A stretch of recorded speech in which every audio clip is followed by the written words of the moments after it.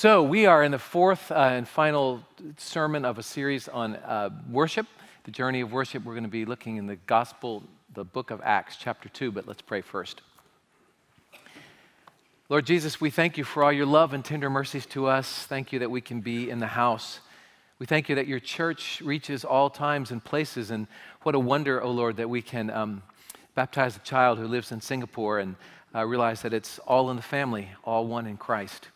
And how glad we are that from the beginning, your people have devoted themselves to the teaching, to the prayers, the fellowship, and the breaking of the bread. So come and speak to us about that now. In Jesus' name, amen. Well, in Acts chapter 2, this is the story of the first gathering of believers after Peter's first sermon when many came to Christ. Listen to God's word. They devoted themselves to the apostles' teaching, to the fellowship, to the breaking of the bread, and to the prayers. And awe came upon every soul. Many wonders and signs were being done through the apostles. And all who believed were together, and they held all things in common. They were even selling their possessions and belongings, distributing the proceeds to all as any had need. Day by day, attending the temple together, breaking bread in their homes, they received their food with glad and generous hearts, praising God and having favor with all the people. And the Lord added to their number day by day those who were being saved. This is the word of the Lord. Well, let's start with a wonderful gospel story. What we just read takes place right after the birthday of the church, right after the first Pentecost Sunday, when the Spirit fell upon the apostles and they were speaking the praises of God in all the known languages of the people who'd gathered in the multi-ethnic, multicultural city of Jerusalem. And as the people gathered around and wanted to know, what is this that's happened, Peter stood up and he gave the first gospel sermon. He told the story of Jesus. And as he told of the wonders that Jesus did, of how he had died and how he rose, he turned to them and he turned it straight at them with what has to be the all-time greatest sermonic slap in the face. He said, "Know this for certain, this Jesus whom you crucified, God has made both Lord and Christ." Now that's something to say. You think about it, Jesus was crucified 52 days at least earlier on Good Friday. How could the thousands of people who were in Jerusalem now, 52 days later, have been the people who called for Jesus' death? There might have been some overlap, but surely not all of them. And most of the people who listened were ordinary citizens. They had no power to put Jesus to death. How presumptuous is Peter being, saying to this crowd nearly 2 months later, you put Jesus to death? His very first sermon of the Christian church, he's talking about a deeper problem. It wasn't just the religious officials or the Roman governor and his soldiers that put Jesus to death. It was a human problem. It was the depth of our common response to God's offer to come save us and rescue us in the person of his Son. God loved the world so much that he sent his only Son. We took one look at his Son and said, no, thank you. Too much reality, too much calling to change my life. I'm not doing it. It was the depth of the no inside every human heart that put Jesus to the cross.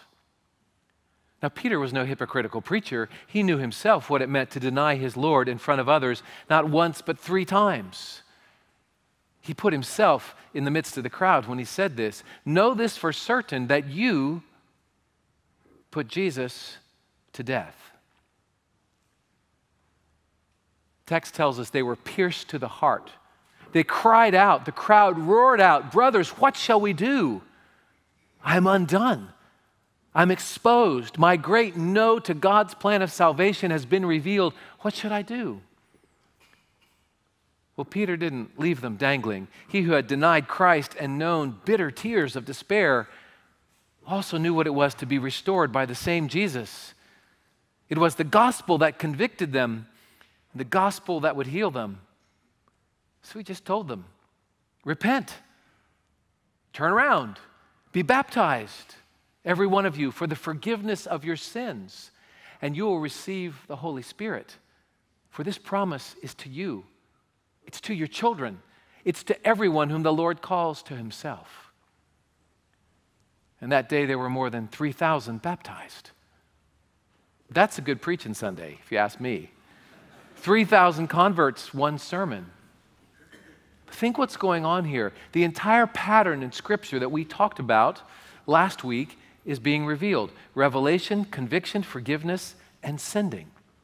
The revelation was Peter told the story. Jesus was this man of God who did mighty works. You put him to death. God raised him from the dead. He is Lord in Christ. There's the truth. Conviction. It was your sin that put him to death. They cried out, what should we do? Forgiveness. Repent, believe the gospel, and you'll have forgiveness, and you'll receive the Holy Spirit.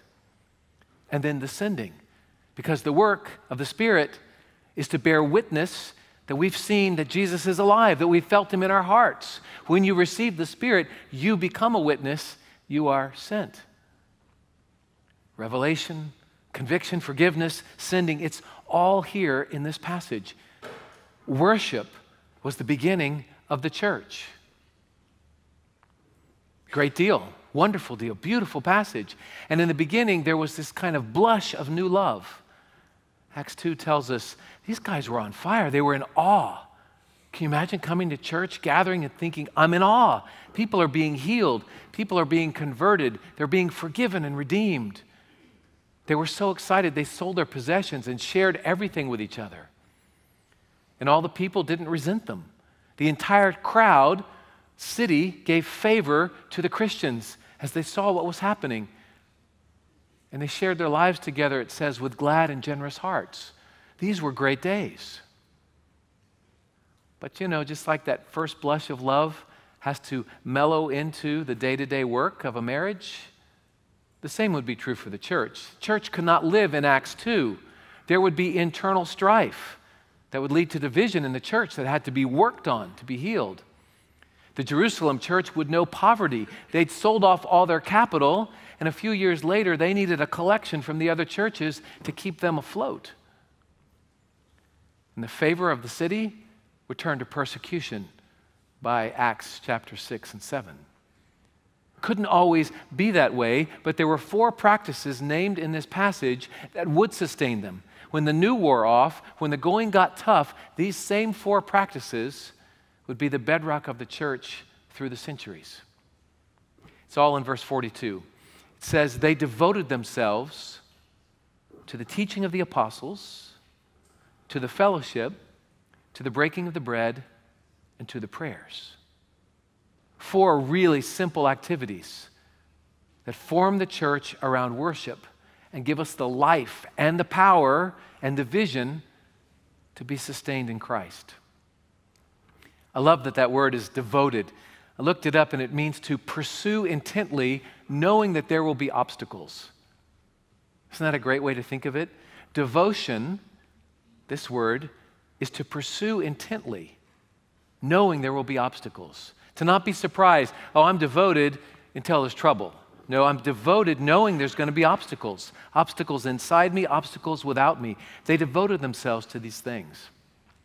So I'd like to take the next part of the sermon and go through these 4 activities with you, kind of hopefully show you how they're operative in our church, and then close with an example of all 4 at work in one magnificent worship service.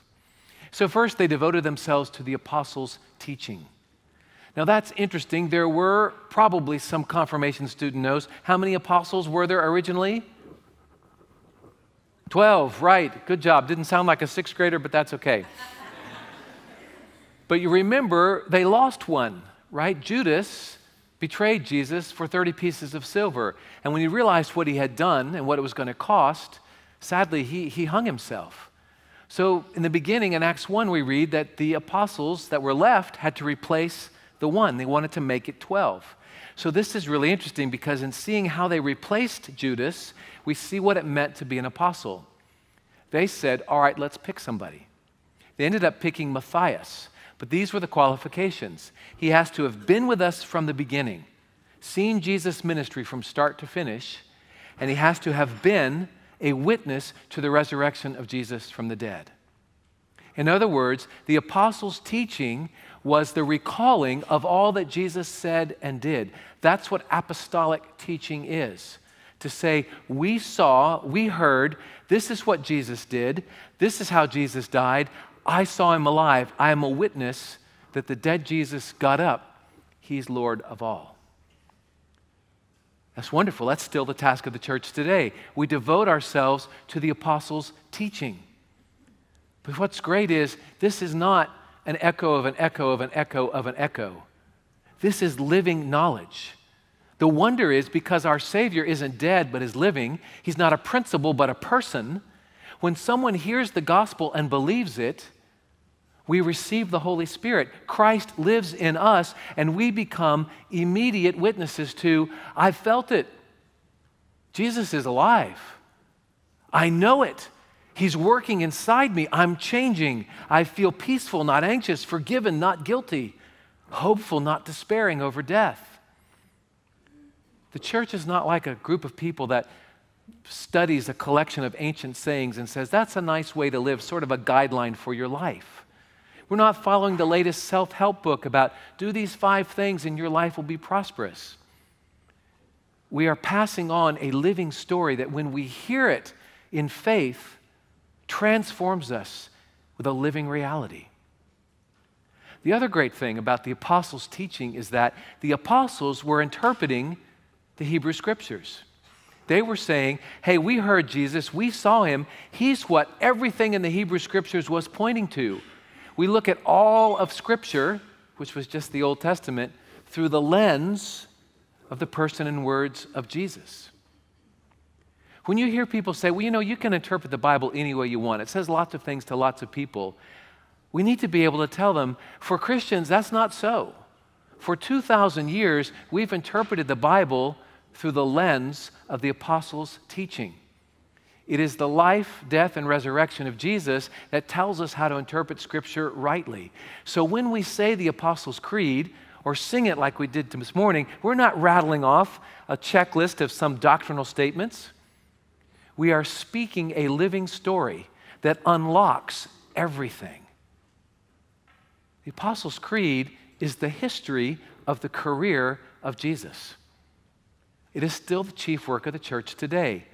We devote ourselves to the apostles' teaching. Well, secondly, they devoted themselves to the fellowship. There's a connectedness that occurred. Those who share the Spirit of Christ, who've believed the news of his resurrection and have received the Spirit, are knit together. I love that this still happens. When we had our last new members class, it was a great class, 27 folks who are joining our church next month. And I asked them, so what makes for a great church experience? What makes for a great church? And among all the things they said, this one kept coming up. They said connectedness, a sense of belonging, feeling like you're part of a group of people who are doing something and believing something with you. Isn't that beautiful? This past winter, we had a special worship task force that was examining worship in our church, and we were noting the values and the qualities of worship that we have here.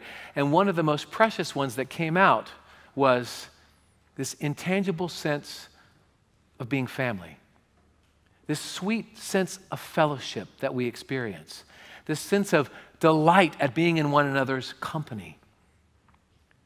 It's something that you can't quantify, but you can feel it. And it's precious to us. It's a gift of his Spirit. It's something we're devoted to. I love to tell new members what you feel when you're in the sanctuary, I can tell you now after 12 years, is real. If you put yourself out the least bit to interact with this congregation, you will discover that in times of difficulty or great joy, there will be Presbyterians there. It'll happen. We swarm hospitals. We pick up kids, we bring food, we take over work shifts. Whatever it takes, we stand with one another in thick and thin. 2 weeks ago, we had 2 of our active members at Women's Hospital, Susie Tucker and Cheryl Lott. Elizabeth and I went over to visit them in the afternoon. The surgeries were successful. It was June. I thought it was a Christmas party. It was ridiculous. Presbyterians had come, filled the waiting room. One woman who was a friend of Susie's was having a birthday. It was her birthday, so they brought cake.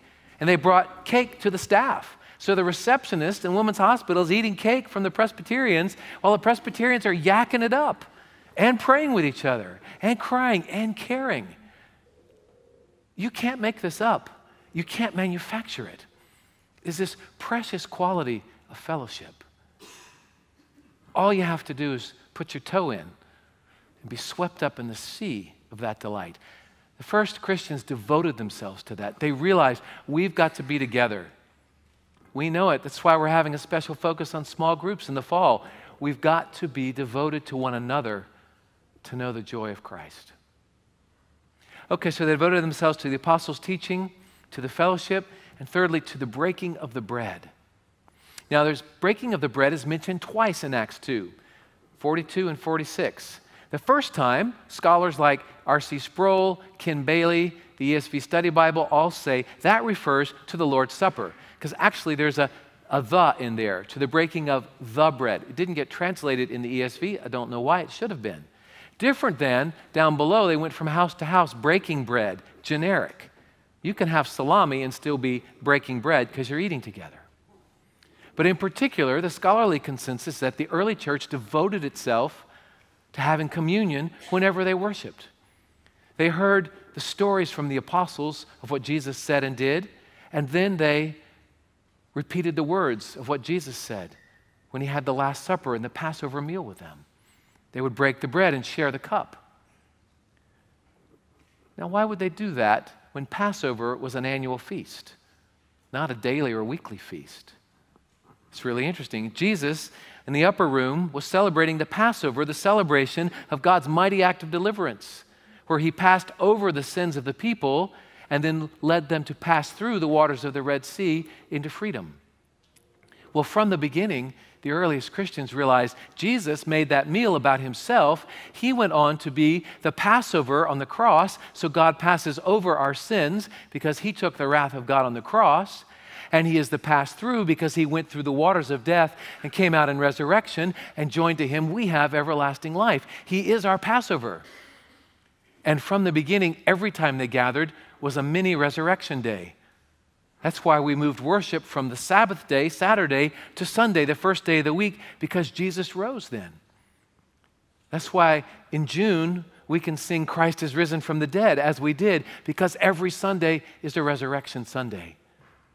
Christ, our Passover, has died and risen for us. So the first Christians said, we want to talk about this. We want to share this gospel bread and this gospel cup every time we gather. I'm so excited that for the next 6 Sundays in a row, we'll be sharing communion together. 5 Sundays in July and then the first Sunday in August, because it is the chief sign of our unity that Christ has given us to be joined as one to him and with one another. And we're going to do it all kinds of ways. We're going to come forward. We're going to stay in the seats. We're going to gather in groups. But each time, as the worship services have a different flavor, we're going to be formed around his supper. We're going to engage that which the earliest Christians were devoted to. So they were devoted to the apostolic teaching, to the fellowship, to the breaking of the bread, and to the prayers. Prayer characterized the early church. We take it for granted that we can simply speak and God will listen. For centuries, think about pagans. They would have to offer blood sacrifices or slice themselves or offer their own daughters in prostitution or sacrifice their own babies to try to get an indifferent heaven to listen to them. People did not know, how can I get God to hear me? Am I alone in the world? Look at all of your agnostic and atheist friends today who are crying out, thinking, I'm alone. I don't believe in a God. It's just me trapped in my skull. And we have this treasure. All I have to do is lift my awareness off myself for a second. And I find that my Father is there. The creator of heaven and earth is inclining his ear to me, listening with all his intent to my feeble croaks. What a gift. The Spirit within us who cries out, Abba, Father, because we've been joined to Jesus by hearing the gospel, prays in us. Now, the first duty of church in prayer is not asking for things. The first duty of prayer is praise, to acknowledge who God is before him to describe his glories back to himself, to reflect his mighty deeds. The earliest church was characterized by mighty prayers of thanksgiving and praise. If you want your intercession to be effective, start with praise. If you want to know the heart of God for the people that you're concerned about, start with praise and give thanks. Otherwise, you're just talking to Santa Claus, and you may or may not be on the nice list. Praise locks us into the heart of God for other people. Just parenthetically, I keep wanting to say this. That's why I like to use praise songs as intercession for people I'm concerned about. When I'm singing Christ is risen, I'm not just singing it. I'm bringing in my lost brother-in-law. I'm bringing in friends of mine that I know need to know the gospel. I'm singing as if they were singing it. That's how I'm praying for them, in praise. If you're ever bored singing, you're not interceding enough while you're praising. Okay, I just got to say that. Do the work. Pray, praise, and prayer together. All right, I slapped you. Let me praise you. I love how much this church prays. I love, particularly at this service, how many prayer cards we get every week now. From children, for things beyond, I've got a hangnail, deep, deep prayer requests. I love that our elders gather on Tuesday morning and go through those prayer requests, and then 2 hours later, our staff does the same thing. I love that our staff takes 4 families a week, working our way through the alphabet, and lifts them up in prayer at our meetings. I love that between the sanctuary services, there are people gathered in that little room by the elevator to pray for those, particularly who have healing needs. I love that there are people who, without any fanfare, before we ever arrive here, have gathered in a room to pray for our services. I love that we open every meeting at our church with prayer, that we pray in our Sunday school classes, that you pray spontaneously with each other. I love that on Sunday night, a faithful group gathers and prays for the world. I love that Whitney and his team have called us to join in with thousands of other Christians in praying for the Muslim world these 30 days, to ask God to show dreams and visions to Muslims. And I heard statistics this last week. Muslims are coming to Christ like no time in history. Like no time in history. Their own violence from the extremist is leading other Muslims to Christ. It's a miracle. And we can keep praying about that. They devoted themselves to the prayers. Apostolic teaching, fellowship, the sacrament, the prayers. These are the elements of worship that make a church vibrant. Well, let me close, try to bring it all together, an experience I had. I told you about this a few years ago, but I thought of it again as one of the most meaningful worship services in my life. And meaningful because I was in the pew, not in the pulpit. It happened that several years ago, I was coordinating the Presbytery Pastors Retreat. And so I had asked a longtime friend of mine, Dr. Wynn Kenyon, from Belhaven University, to come and be our speaker. Now, my family's been connected with Wynn forever. He was Rhonda's first youth pastor when he was doing his PhD in philosophy at the University of Miami. And Rhonda's sister married his brother, so somehow we're all connected with these guys. Wynn and Jenny Kenyon have been part of our family's lives for as long as I can remember. And it was always an odd thing to me that in difficult times in my life, even though I didn't speak to Wynn regularly, somehow he showed up. Somehow we would have a conversation. Somehow, when I was wandering in my theology, he would spend hours patiently leading me back to the truth. When my ministry was being challenged at the depths with a threat that could have split our church in North Carolina, it just happened to be that Wynn showed up. It moves me still. Somebody who would say, you're going to get through this. This is going to be your finest hour. My dad did it. This is how he did it. You do it. So I was excited to have him come. He led our pastor's retreat wonderfully. It was glorious. It was great to see him. I did what I did just now when I introduced him. I cried. It was just so emotional to me to be connected to this guy who was a mentor to me for years. Well, 12 days after our pastor's retreat, age 64, Wynn had a massive heart attack. He died at Belhaven College, in the hallways near his office, doing what he loved to do, teaching students. Way too soon. He was a vigorous, humor-filled. His laugh would echo through the hallways, mentoring kids, He was just like, why, Lord? Why would you take this guy so suddenly in really what was the prime of his work? Well, they had a huge, I wasn't the only one touched by this guy. They had to have 2 3-hour visitations, one at their church, one at Belhaven University. They just couldn't accommodate the overwhelming sense of people who wanted to come forward to say, this guy touched my life. This guy changed me. This guy taught me who God is. It was glorious. And they couldn't have the service at their church because their church was too small. They had it in the biggest auditorium at Belhaven. We arrived, went back to where the family was just to meet them, to pray with them, to look at them. And then Rhonda and I took our place in the auditorium. And I have rarely longed for a worship service more in my life. I absolutely required that worship. I needed to hear the truth of the gospel in the face of loss. And so there was a constant and continual conversation going on in my head, though I never said a word.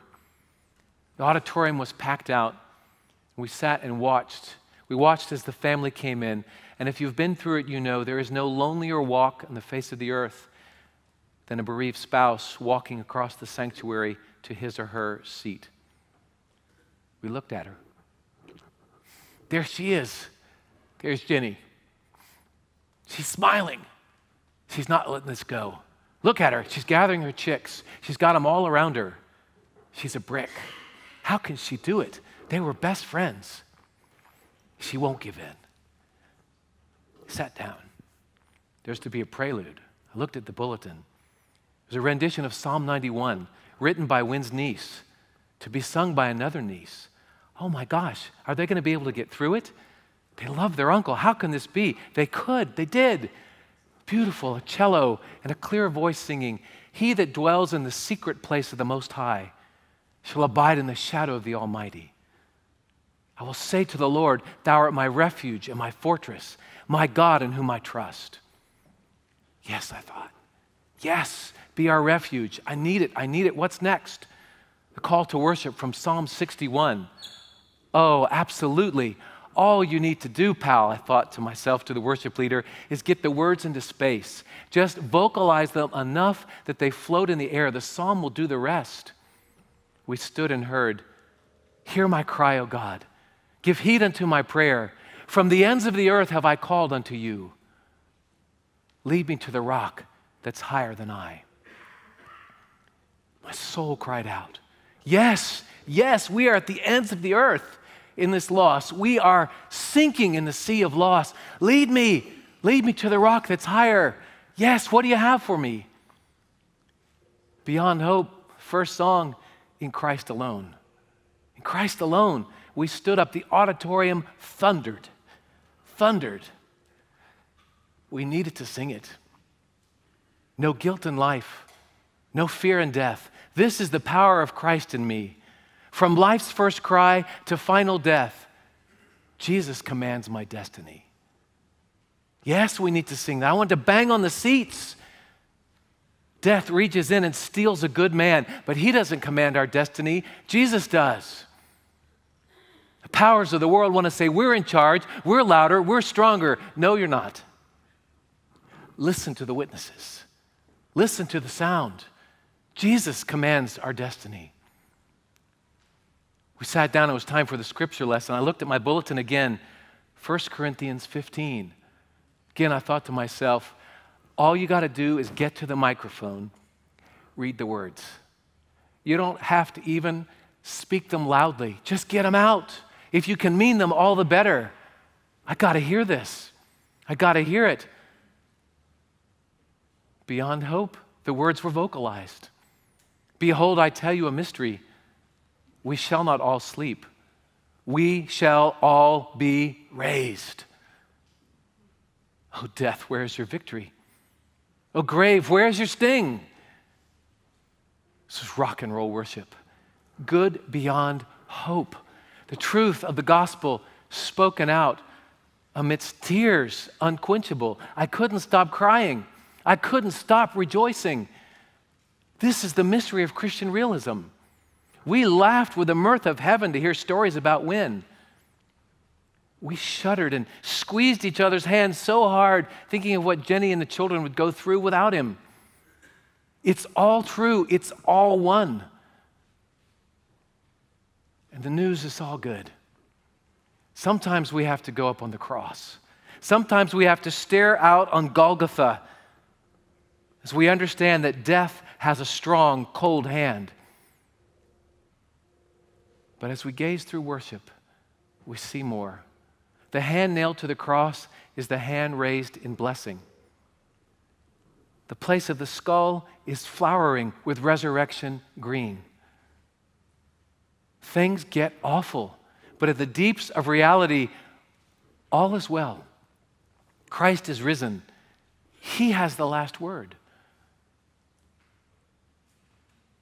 No wonder they devoted themselves to the apostles' teaching. I got to know that week by week so when it hits the fan, I know what's true. To the fellowship, we got to hold on to each other. To the breaking of bread, where we get connected to Jesus in the most profound way possible. And to the prayers. Worship's not optional. It's life. Thank you, Lord Jesus, for being true in the worst possible places. Thank you for giving us the gift of worship in community gathered around your word and sacrament that brings us to the very heart of life. Would you continue to minister that way to us now? In your name we pray. Amen.